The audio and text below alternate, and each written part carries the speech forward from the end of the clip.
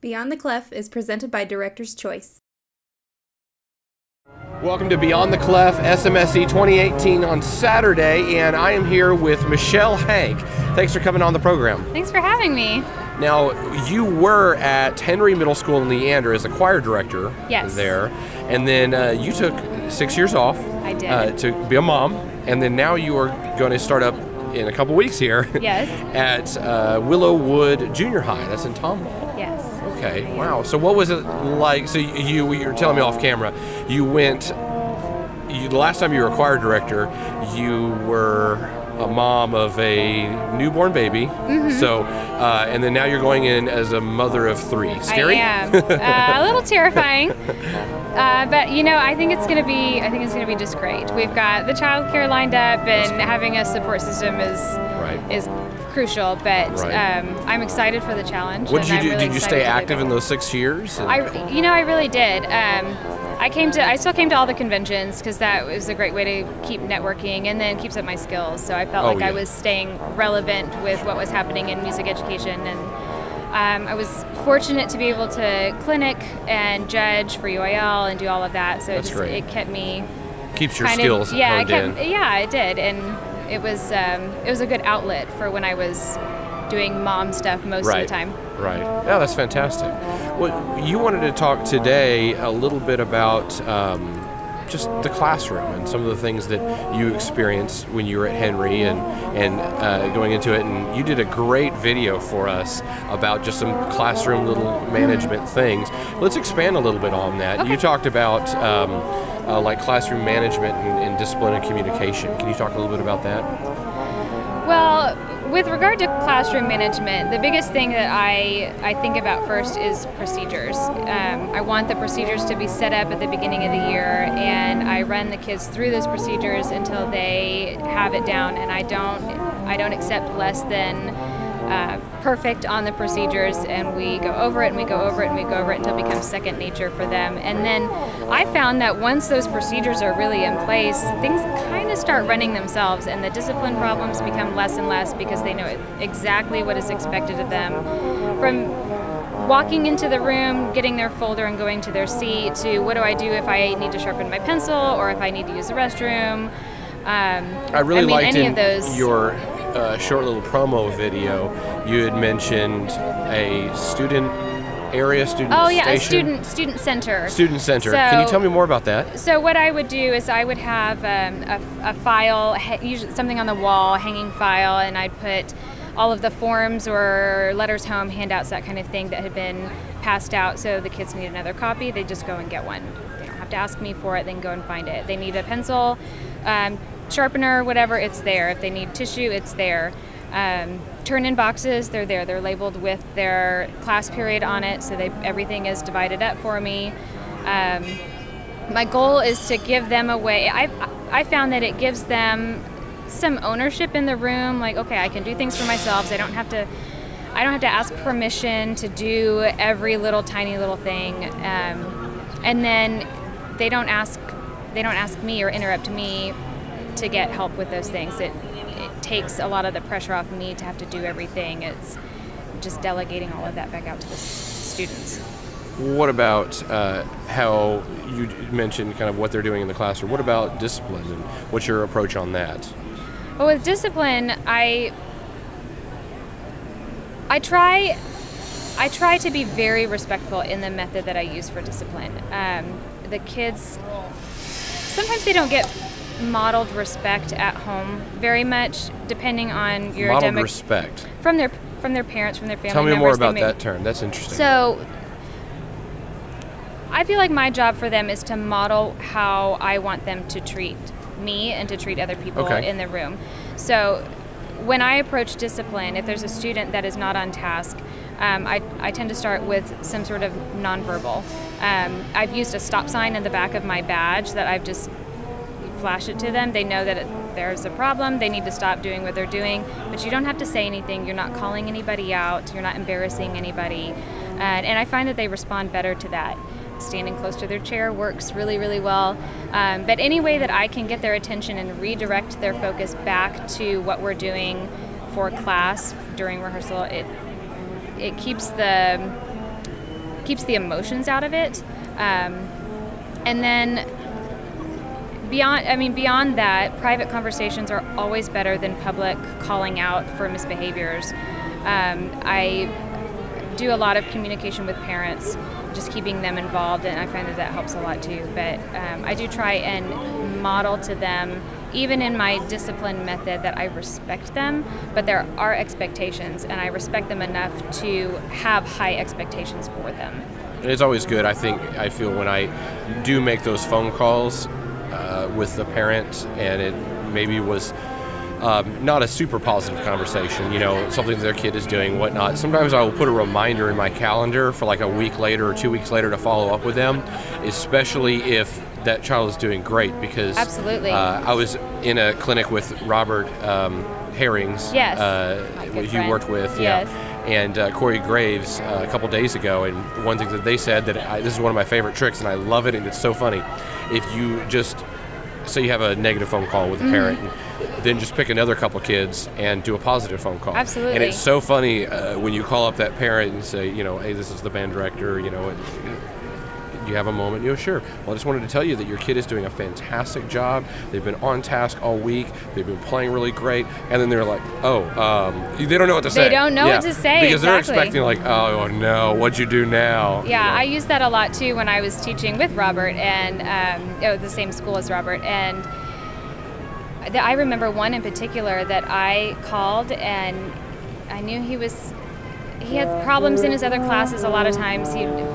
Front office frequent flyer, and his mom just, when I said, "Is this choir director?" she seemed so down at first, and then I said, "I just want to tell you how great he's doing in choir," and she said, "I have never gotten a positive phone call ever from a teacher about my son," and she was so thankful. It really helped.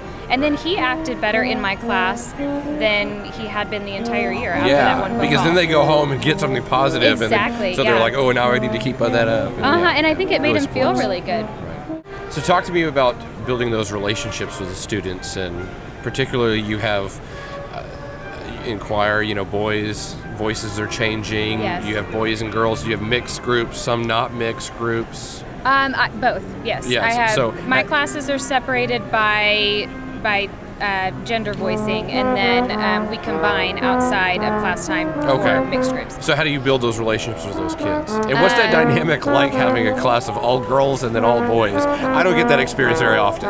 It was very different. Boys' classes are a lot louder. There's a lot more movement. Girls' classes, they can be silly, but most of the time they like to sit up tall, and they have their pencils, and they are ready to sing. And boys' classes are fun and energetic and a little crazy, and they still make great music, but it's just it feels different. Having boys and girls for my own children, I'm seeing how early that starts, that they're so different. Yeah.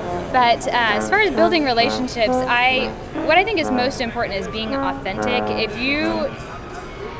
Kids are kind of like dogs. They can sense when something is not really right. So if you're not being yourself with them, if you're being trite or putting on airs, they're going to be able to tell that. So don't try and be somebody that you're not. Just genuinely say, "What's up with you? How are things going? What are you involved in?" Or, you find out, like for sports, for example, I know some people really like to, I'm a mom of 3 now, I won't be able to go to every football game. But what I would do with my kids before, when I was at Henry, is we did the Bleacher Report. And games were on Tuesdays maybe, so on Wednesday I would choose one student from each team, and they would give me a 60-second Bleacher Report. Oh, that's fun. So they would tell me what the plays were that were really so great, and that. They point out other kids in the cool. choir class that have done something. The girls like doing that too, but it really, really resonated with the boys. So that's one thing that I do. I always like to do that too with the kids, that maybe I had a private conversation with a kid, and I had to make sure that they knew that I was not happy with them, and so they left that I hope when they leave that conversation they feel bad about it, because that's a good thing. That means that they care, right? So Sure. they're gonna be sad about that, and they go out of the room and whatnot. So I always try to make it a point, either later that day or the next morning or at lunch, to try to go in that area and look for that kid, and not even talk about that, and just like talk about something else. To be like, Exactly. hey, you want to practice? All right, well, good luck. Yeah, You know, letting them know that the relationship hasn't changed just because something maybe a little sad or negative occurred at one point. But it's so funny, they sometimes I'll turn on that teacher voice, especially if it's a large group and I need them, and then some of the kids are like, well, you were really bad. I'm like, it's okay, it's just a switch. I can turn it on and turn it off, it's fine. So something that we don't necessarily deal with in the band world, but I'm sure you deal with more in the choir world, is boys changing voices. But you also mentioned that you have, an energetic group of all boys class, and how do you deal with, first of all, the changing of the voices, and what's your approach to that? And then I'd like to talk about how you go about tempering that energetic class. Sure, okay. So with the boys changing voices, we actually make it more of a group activity. The students get voiced periodically throughout the year. Right at the beginning of the year, and we establish where they are in their voice change. There's a chart that I hand them, and it's got a little description of all of the different phases in the boys' voice change process. And so I test their range, and they get to mark it on the staff, and they compare it, and they're like, oh, I'm mid-voice 2A. And then we talk about what that means, and they can say, look, these are the notes that you're able to sing right now. And we talk about when they have breaks in their voice and they can sing notes here and they can sing notes here, but maybe they don't have any right here in the middle. I just make sure that they understand that this is a process, and it's temporary, that they're not always going to have breaks in that spot in their voice. My goal is to normalize the voice change as much as possible, right, so that they feel comfortable with it. This might be an ignorant band guy question, but do they ever get sad when they have to change parts or change voicing, and because they were kind of wanting to do that? Sometimes, but we try really hard to celebrate every little change. Like, hey, you can sing a new note today. That's super awesome. And I mean, they cheer for each other. It's we send it home so they can share it with their parents, and I mean, it's kind of a cool thing. Once they start getting over this fear of my voice is changing and I don't know what's happening, and they go, okay, well, this is what it's doing today, and tomorrow it might do something else. Once that fear goes away, they start to step out of their shell a little bit with the singing. They're not afraid to participate as much anymore, and that helps with the discipline, the classroom management, the focus of the rehearsal. Because if they feel comfortable in where their voice is, then they're ready. Their minds are ready to say, okay, I'm going to try this. And that's what I push. Like, it may not happen today, and that's okay. You may only be able to sing these 3 notes today, but sing those 3 notes the best that you can. And don't worry about the rest, because it's going to change. So how do you plan your rehearsals? How do you plan lessons for the year or for the month? And what's your approach to that? Well, I set short and long-term goals for myself and for my students, but when I think about lesson planning, I like to be very specific. This is a personal preference for me. It may not work for other people. Some people like a more broad guideline, but I like to know kind of a step-by-step of what I'm going to do each day. What I present to the students on either a PowerPoint or on the board is a much abbreviated version. This is our agenda. I think it helps them to be able to see what our goals are for the day. And when have you planned that agenda out? Did you plan that the day before or the week before? Or? I usually do it a week at a time, but again, I have long-term goals related like to check marks. Or to our performance. You know, we need to be at this place on the music by this point because our performance is on this date, and then the concepts that I'm wanting to teach throughout the year. You know, I want to have certain rhythmic and melodic elements in place in, say, the first marking period. Well, I choose music that's going to help me teach those things, and I use the music as my resource with supplements for, rhythm readers and sight reading books and that sort of thing. But as much as possible, I actually use the repertoire to teach those individual concepts. Right, to guide the music. Well, Michelle, thank you so much for coming on our program. I appreciate it. You're Thank such a fantastic person to get to know, and thanks for doing all the side video for us and everything. And I've learned a lot, and I'm going to take a lot of this back home to my program. Awesome. Thank you so much. Thanks for being here, and thank you for joining us on Beyond the Clef. Thanks for joining us for this episode of Beyond the Clef. For more great content, subscribe on our website at beyondtheclef.com. And be sure to follow us on YouTube, iTunes, SoundCloud, and Facebook.